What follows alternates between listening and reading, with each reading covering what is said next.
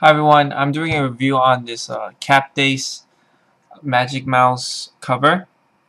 It's like a silicone based cover, plastic. It comes in this cover right here, this packaging, and then you take it out and then you stick it onto your Magic Mouse. Make sure your Magic Mouse is clean before you put it on. That's why I don't want to take it off. I've already have it like perfectly centered.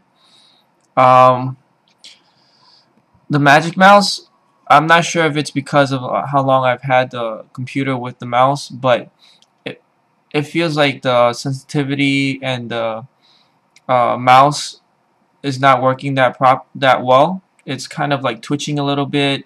When I'm scrolling, it kind of scrolls the wrong way. When I'm clicking, it clicks on something else rather than what I wanted to click on.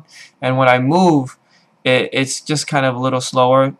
Maybe the battery, I'm not sure, but I replaced it. I haven't taken this off, so I'm not sure if it's also that reason too.